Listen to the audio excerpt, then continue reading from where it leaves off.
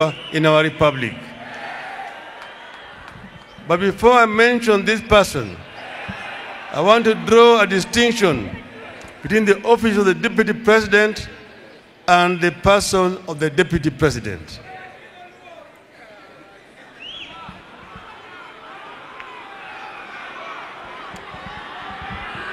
Hello? According to our Constitution, the office of the Deputy President is meant to be the President's workshop. It is meant to be the Principal Assistant's office, meaning that all the heavy lifting is expected to occur here. Like Joshua in the Bible, the Principal Assistant is meant to be a problem solver to the President and not a problem to the President. This office is meant to lighten the burden of the President and to ease the yoke he carries. It is meant to be a workshop where ideas are tested and innovations are incubated. It is also the President's last line of defense administratively. If office of the Deputy President is a workshop, the person who holds this office must bear certain characteristics. This person cannot be a competitor to the President. They have to complement the President. The person has to be a co-worker and a co-creator with the President. And following intense consultations, we have decided that the holder of this office has to be a woman.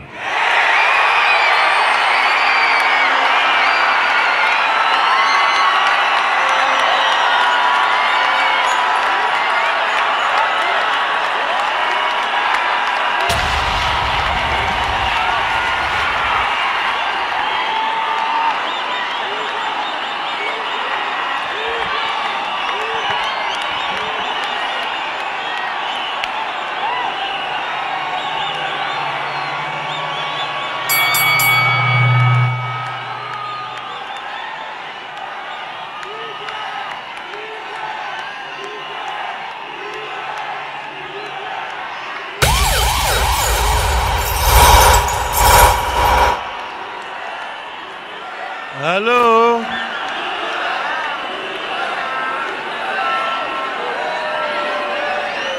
Hello? I will continue.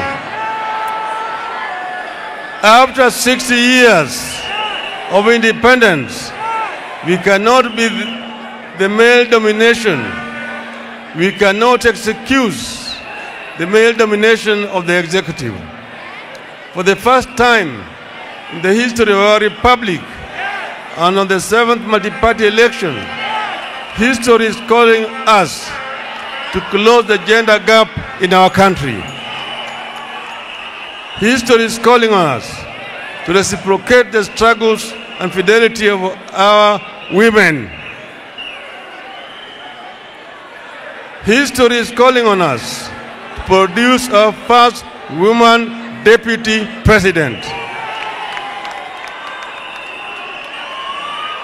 Hello? Tafadhali, kimya. Tafadhali vijana. Vijana hoi. Mamama hai. Tunaendelea. And I now want to describe to you the person.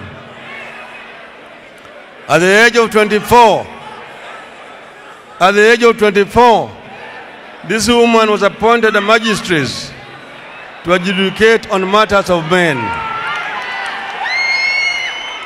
A few years later, she became the youngest woman to be elected a member of parliament in central Kenya. And she went on to serve in the capacity for 20 years. Of these 20 years, she was a cabinet minister for 6 years, serving in different portfolios. The woman we offer as the proposed deputy president is also known to have incredible credentials in the fight for our second liberation. In 1990, for instance, I was arrested and placed in detention without trial. At that time, very few lawyers were prepared to represent me. But this woman, then a young lawyer, led a team of 27 lawyers to defend my legal detention.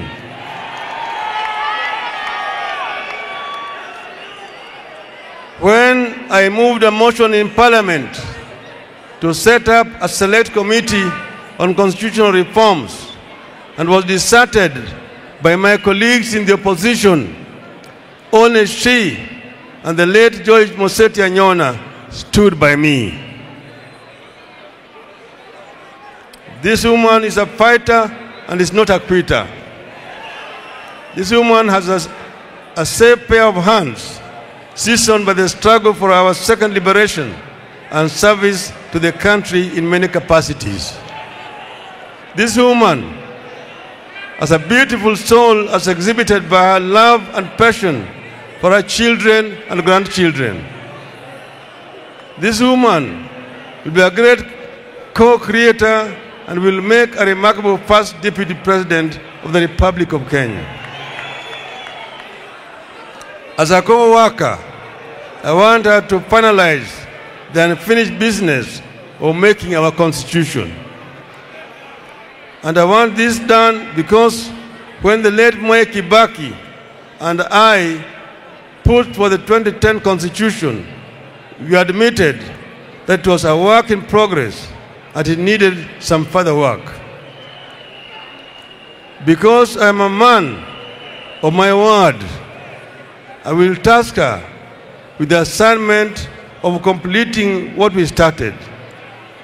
And I am persuaded that she has the right pair of hands to accomplish this task. My dear Kenyans, cometh the hour, cometh the lady. I have the great honor to announce that I have picked as my running mate and Cabinet Secretary for Justice and Constitutional Affairs, the Honorable Martha Wangari Karua.